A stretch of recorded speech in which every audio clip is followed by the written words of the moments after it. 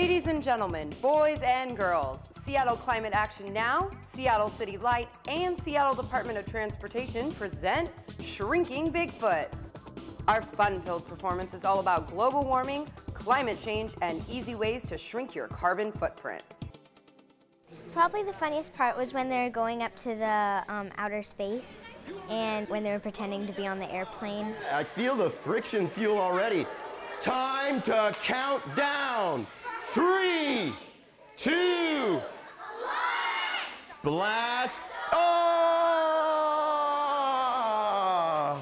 I noticed they pointed out that CO2 and carbon dioxide are actually the same things. When I say carbon, you say dioxide. Carbon. Dioxide. Carbon. Dioxide. When we say CO, you say two. CO. Two. CO.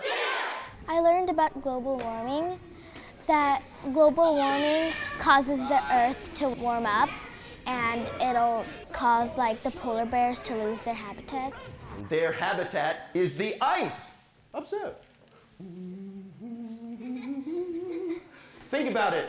As the Earth's temperature gets warmer, their home is melting right out from under them. Whoa! I like the interaction that took place between the characters and the audience. I think whenever you involve students in what's going on, instead of having them be passive listeners, I think the chance of them actually learning something is much greater. So that was my favorite part. Hi, you guys. Raise your hand if you think I waste electricity. Waster. Oh, no! Well, I learned that if you save energy by turning off lights, then your footprints shrink. How can I shrink my print? Why don't you turn your lights off? Save some energy. Turn my lights off? Let's see.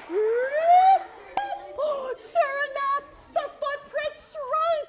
You know, people think, well, how to make the topic of global warming funny and fun. I mean, that just sounds like an outlandish idea, but somehow I think we managed to do it, make it entertaining and fun. What do you think? That one. Let it run all by itself in the washing machine? What do you think?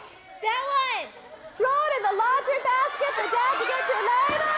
That one! This one? Yeah! All right, that's absolutely right! I'm going to walk to school, walk from home to school a lot.